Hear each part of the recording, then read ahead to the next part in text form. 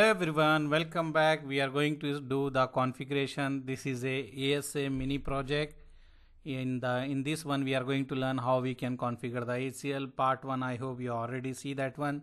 This is a part 2. In that one we are going to do the configuration. So let me power on the devices. So I power on the ASA firewall. I will take the CLI of the ASA firewall. Okay, so this is a ASA is booting up, let it be, and what I can do, I can power on the devices. So I will power on the server 1, server 2, server 3. Okay, and also we can go for the other PC also.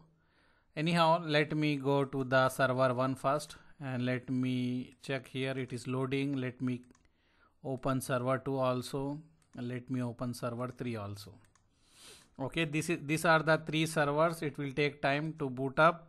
Meanwhile, we can check the other machines. So this one we can power on. I will power on this one server here. I will take this CLI also. This server is booting up. Actually, we are taking the router as a server. Okay, so no issue. We can use router as a server. We will do the configuration. So our router will act as a server. Okay, so let me go to this router. I will write no, and then here also I will write no, and here it is booting up. And we need to start this one also. This what we can say PC1, external PC1. Later we will do that one, no issue. Okay, even you don't need this all server. One server is also enough just to check the lab. Anyhow, we will configure one server and we can do the lab later if we need. In case we will configure the other server also. So this is a server 1. Let me check the server 1. We can do the configuration. This is the external server. I will write here no. This is a server 3, server 2, and this is a server 1. ASA firewall is ready now, so we can do the ASA configuration first, then we can move for the other configuration. Okay, so we will do the basic configuration here for the ASA. If you see here, I will put the console here like this. This is a ASA firewall. So basic stuff, we need to assign this IP, Ethernet 1, we need to assign this range IP, Ethernet 0, we need to assign this one. So let's do that one. First of all, I will write enable, then press enter, go in the global configuration mode, and then after that we will write interface ETH1. Okay, I go under that interface. After that I will write IP address. I will write 192.168.1.1. This is a classful IP, so no need to write subnet mask. Directly you can press enter also, it will accept, or if you want to write, you can write, but without writing also it will accept. Okay. After that I will write the name if inside. Okay, you need to define the name also here. Name if, what name we need to give for this interface, we need to write that one. So name if what we need to give, this is a inside, so I will write inside. When I give the name it as a inside, then automatically the security level assigned by default as 100. Which interface? This interface I done, ETH1.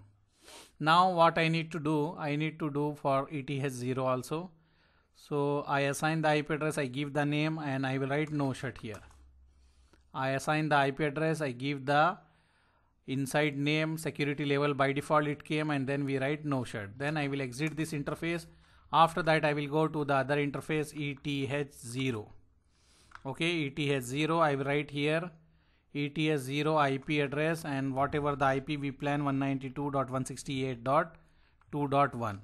If you want to write subnet mask, write here 255.255.0, and we write no shut, and now we will give the name if outside. Okay, when I write outside, automatically security level 0 set by default. And what else we can do? We can write one more command here, because we are going to do ping also, so we need to write fix up protocol ICMP. Okay, so I done the basic configuration in the ASA firewall. Later we are going to learn how we can configure the ACL. Now I done the basic configuration.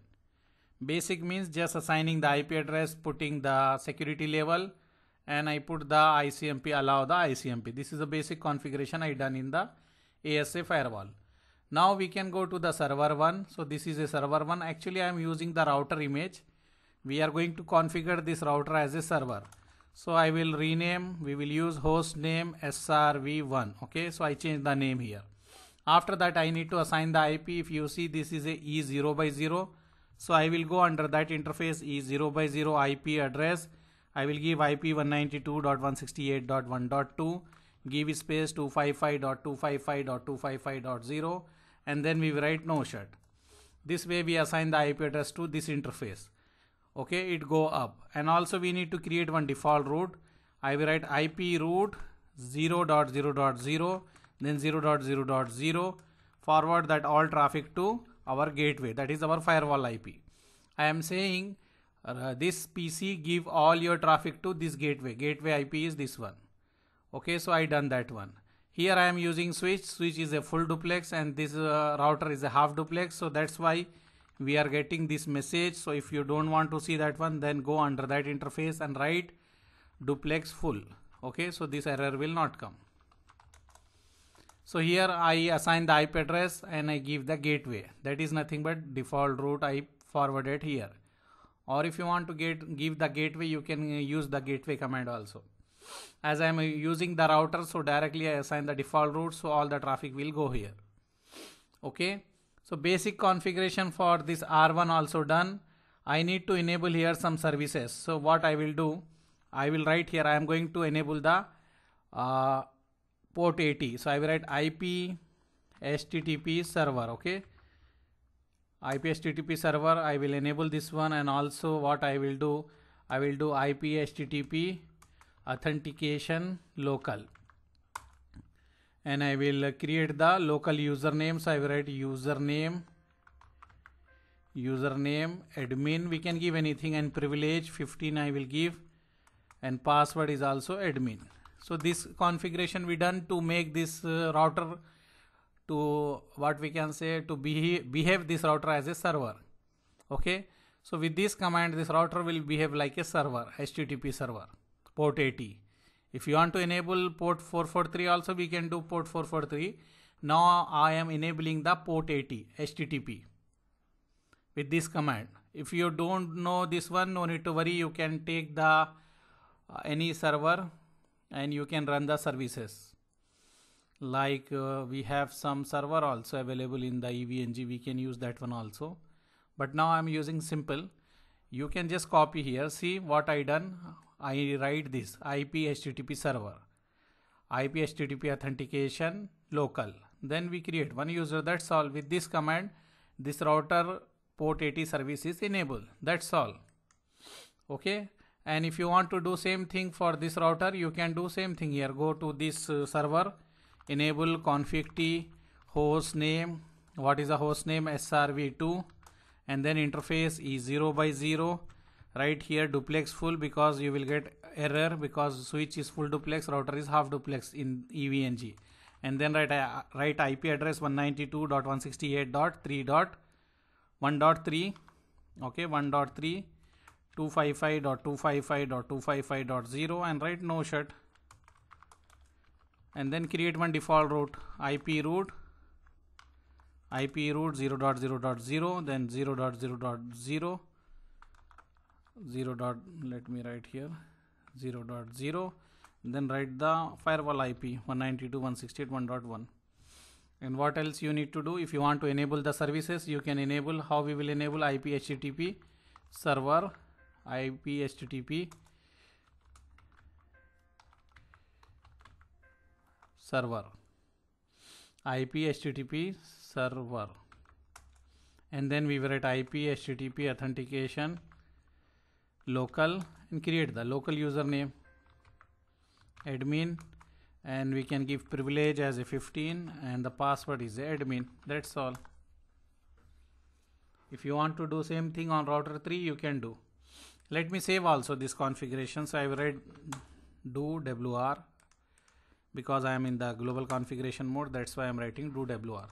We will do same thing here also. I will go here config t then I will write host name srv3, then interface E0 by 0. Okay, you need to check here, this is the interface, I am saying this one. Then write IP address, whatever the IP address, 192.168.1.3, 1.4, 255.255.255.0, and write no shut, and also write the duplex full, and then create the default route. So I will write IP route 0.0.0, then 0.0.0, and write the gateway IP, that is our firewall IP. And if you want to enable here also services, IP HTTP server, IP HTTP, what we can say, authentication local, and create the local username admin, privilege 15, password admin. That's all.